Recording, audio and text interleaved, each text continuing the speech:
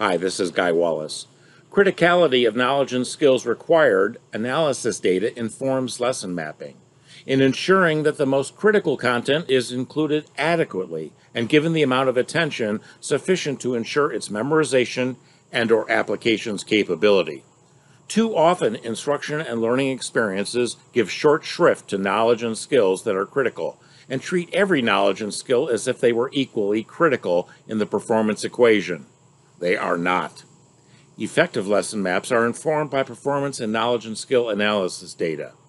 Efficient lesson maps are informed by target audience and existing content analysis data. Go for performance in your design of instruction and learning experiences to add value for your stakeholders rather than potentially subtracting value.